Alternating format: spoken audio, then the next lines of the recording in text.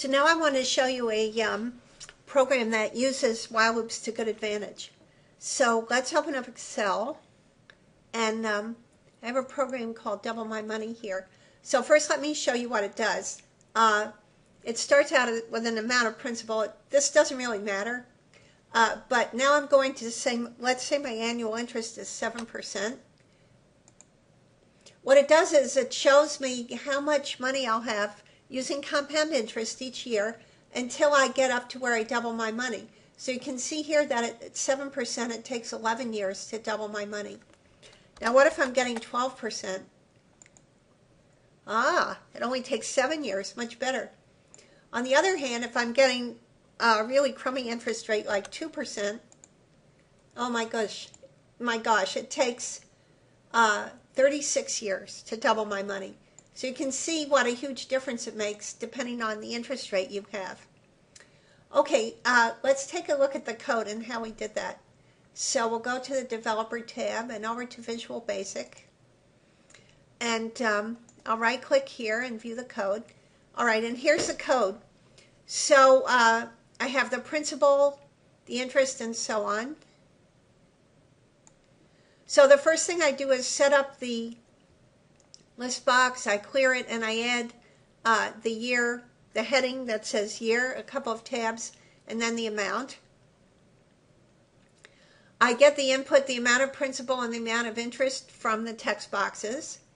And I convert the interest to a fraction by dividing by 100. So the user doesn't have to write 0.07. They can just put 7 if they want 7%. Okay, now we're going to start with no years to begin with.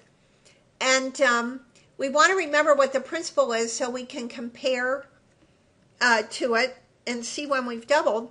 But at the same time, we need to have another variable to start accumulating all our compound interest. So for that, we'll use a variable called new principal. So each year, what I do is I say, okay, I'm going to multiply the new principal times 1 plus the interest rate. And that gives me my new version of the new principal. So to start with, I'm starting with the actual principal the first time.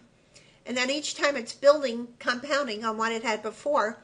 And each time I increase the years by 1, I put the output into the list box until the new principal is greater than or equal to 2 times the principal, at which point I stop. So the other thing, how do I get that 1,000 to show up in the form when it first comes up? By using this user form initialize procedure. Now this is a good use for a do loop. It's actually a do until, because I don't know in advance how many years it's going to take. Now I could have just set it up to do 20 or 30 years and then I could scan through and see when it doubles. But it's much nicer to be able to do it this way and just have it go as long as I want.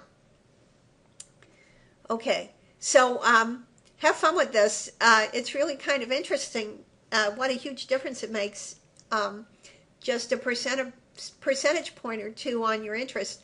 And coming from the other end, this is a good reason why it pays to refinance your mortgage if interest rates go down. Okay, so have fun.